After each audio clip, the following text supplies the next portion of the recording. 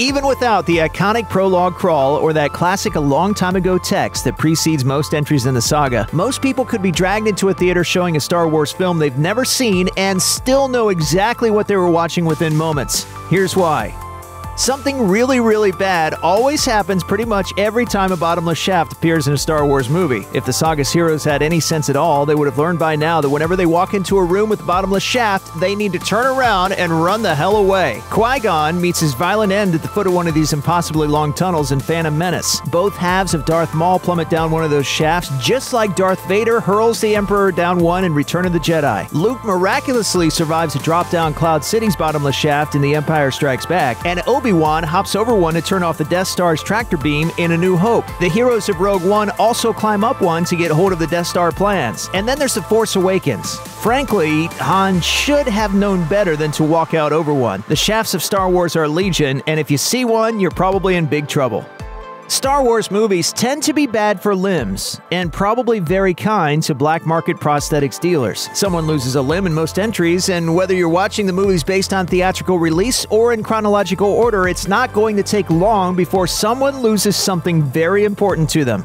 Darth Maul loses everything below his waist in Phantom Menace and is revealed to have survived the ordeal in the Star Wars The Clone Wars animated series, even making a cameo in Solo: A Star Wars Story. Anakin Skywalker says goodbye to the first of many soon-to-be-lost limbs when Count Dooku relieves him of an arm in Attack of the Clones, and he loses the remaining arm and both legs in Revenge of the Sith. No major characters lose limbs in A New Hope, though Obi-Wan does leave a Cantina bully's bloody arm on the bar, and later loses his entire body, if you want to count that. Luke takes off a Wampa's hairy arm in Empire Strikes Back. His father sends Luke's hand spinning down a shaft later in the film, and Luke pays him back by taking off one of Vader's already replaced hands in Return of the Jedi. Neither of the newest trilogy's released entries feature limb loss, but both had deleted scenes with amputations. Chewbacca tears off Unkar Plutt's arm in a snipped Force Awakens scene, and The Last Jedi originally had Captain Phasma's hand sliced off by Finn just before her death.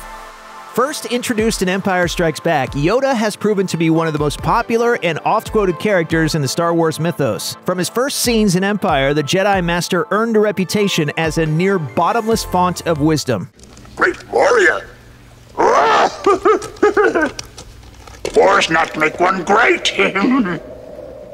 Although with the advent of CGI and the release of Attack of the Clones, the syntax-challenged Jedi was able to prove himself a badass warrior as well. But Yoda's also part of a Star Wars tradition that doesn't begin or end on Dagobah. Almost every entry in the franchise includes at least one character like Yoda. Someone who initially seems physically unimpressive, but ultimately proves to not only be an expert warrior, but a source of great wisdom, and usually information about the mysterious Force, even if the character isn't a Jedi. A New Hope gave us Obi-Wan, the oldest hero in the film's ragtag group, who nevertheless easily saves Luke from Ponda Baba and later fights Darth Vader in a lightsaber duel. Yoda fills the role in both Empire and Return of the Jedi, as well as appearing in all of the prequel films.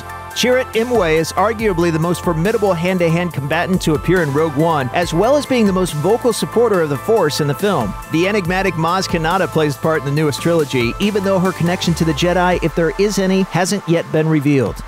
People have a lot of fun flying in Star Wars. That's not to say they shouldn't have fun, especially since they're usually just a few minutes away from having their arms chopped off and thrown down a bottomless shaft. Why not make the most of it? But it's still kind of remarkable just how much fun they're having. And there's an almost endless stream of wahoos and yeehaws to be heard throughout the saga's many stories. And they usually happen in the cockpit of a spaceship. Whether it's Han celebrating finally taking out a TIE fighter, or even the young Anakin Skywalker belting out the occasional wahoo while threading through Trade Federation droid fighters, Star Wars heroes really like to yell, even when they're having a really bad day. Take Finn, who when he first escapes the clutches of the First Order with Poe, is wahooing up and down the dark void of space as he and his new buddy both narrowly escape death. While the Star Wars galaxy boasts a wide variety of planets, the planets themselves don't tend to offer a wide variety of climates and terrains. In fact, the worlds of Star Wars tend to be planets of extremes. While our own Earth has a few deserts, for example, if there's a desert on a planet in a Star Wars film, then it's likely because the entire planet is a desert, like the reoccurring setting of Tatooine or Force Awakens' Jakku. If there's ice and snow on the planet, there's ice and snow everywhere, like the frigid planet Hoth in the beginning of Empire Strikes Back. There's the swamp planet Dagobah, the ocean planet Kamino, and the volcano planet Mustafar in Revenge of the Sith.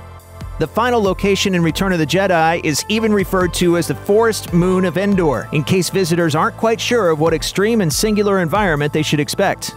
Speaking of extreme planets, how about this? No matter what the story is about or who the lead character is, the Star Wars saga just keeps on bringing us back to one of two desert planets. Usually it's Tatooine, though Tatooine is replaced by the equally desolate and arid Jakku in The Force Awakens.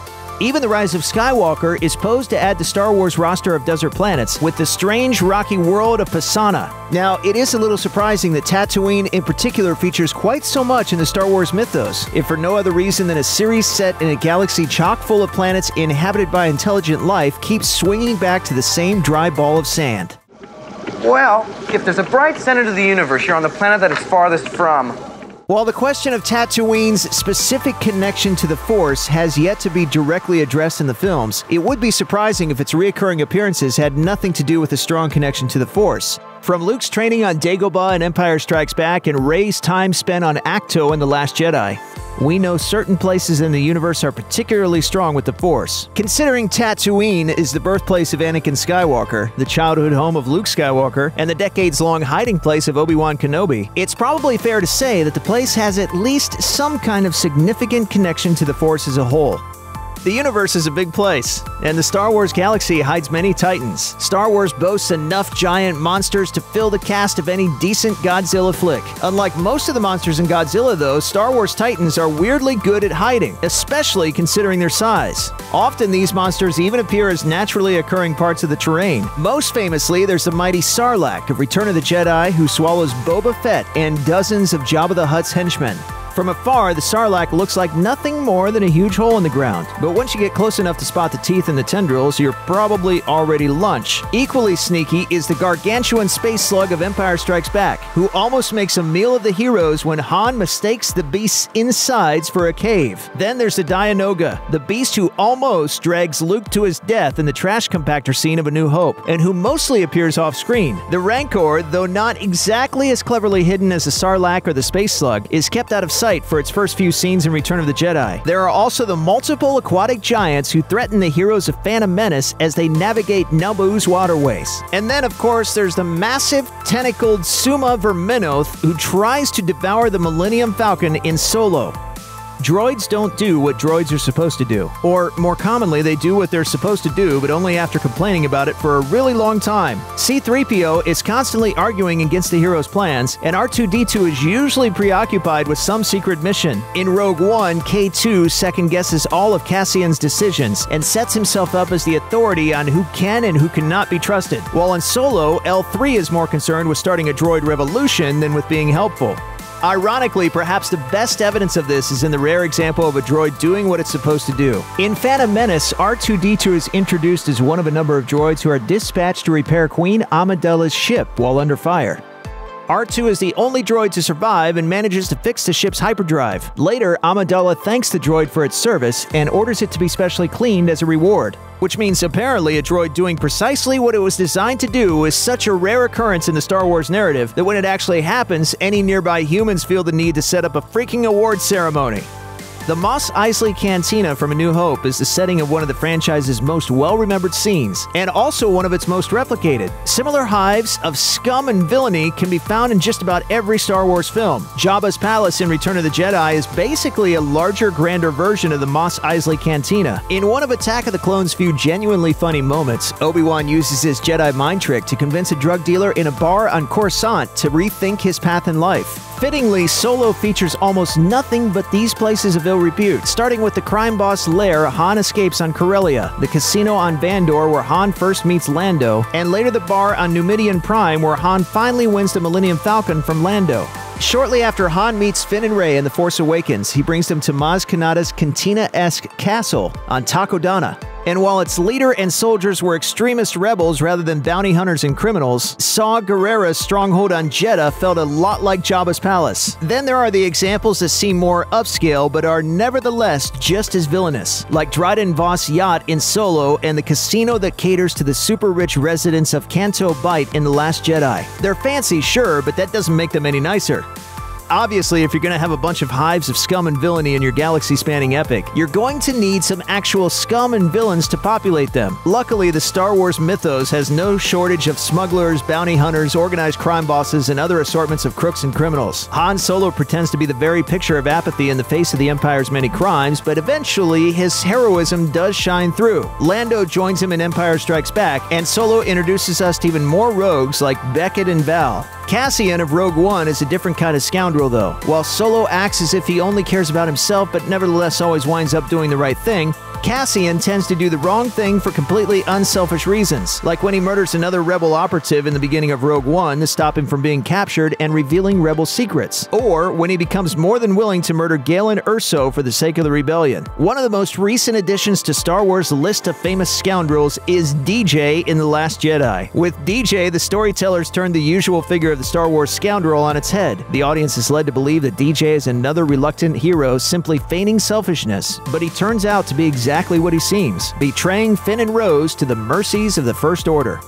One of the funniest ironies of the Star Wars saga is just how many of its major characters have no idea who their parents are. In our comparatively technologically primitive real world, just about anyone in the United States could mail a DNA sample off and potentially find out what part of the world their ancestors hailed from.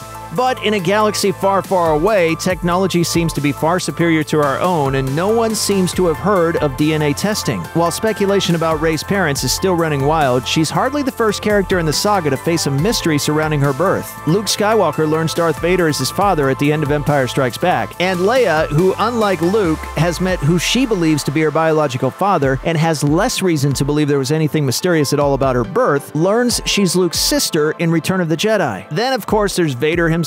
In Phantom Menace, Anakin's mother Shmi tells Qui-Gon her son has no biological father. One day she wasn't pregnant, and the next day she was, without any inciting event. And that's about as mysterious as it gets.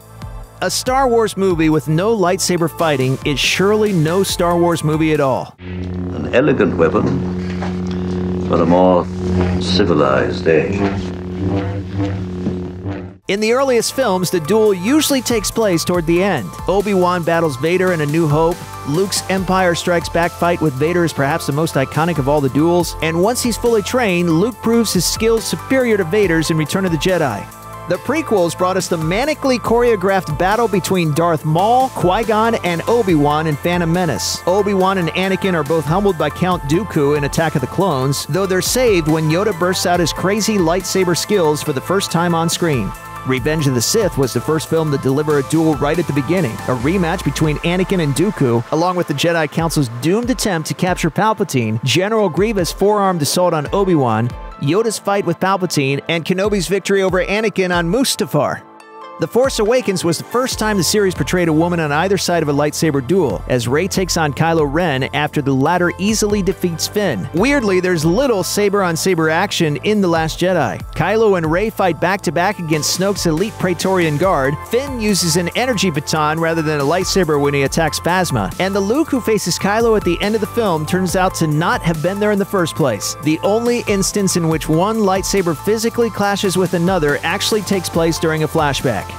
Star Wars climaxes tend to follow one particular multi-layered formula in the sense that there's usually one main conflict made up of 2 or 3 smaller battles. Usually there's at least one large-scale military clash contrasted against a much more personal one-on-one fight. Return of the Jedi establishes the formula. On Endor, the Ewoks and the Rebel ground forces fight the Imperial troops to take out the Death Star's shield generators, and in space, the Rebel fleet clashes with the Imperial TIE fighters and Star Destroyers. Meanwhile, on the Death Star, Luke and Vader cross lightsabers one last time. The formula returns in Phantom Menace. The Gungan army faces off against the droids on Naboo. Obi-Wan and Qui-Gon have their fateful duel with Darth Maul in the palace, while Naboo fighters battle the Trade Federation's droid ships in space. Likewise, the end of The Force Awakens is split between the Rebel fleet's attempt to take out Starkiller Base and the lightsaber duel in the snow. Rogue One's tragic final clash depicts yet another space battle, a large-scale ground assault, and the efforts of Jyn, Cassian, and K2SO to find and transmit the Death Star plans. Revenge of the Sith is one of the few entries to not include a huge military battle. Instead, going back and forth between the Obi-Wan and Vader duel on Mustafar and the fight between Yoda and Palpatine on Coruscant. A New Hope's all-out assault on the Death Star actually seems pretty simple in comparison. Check out one of our newest videos right here. Plus, even more Looper videos about your favorite movies are coming soon. Subscribe to our YouTube channel and hit the bell so you don't miss a single one.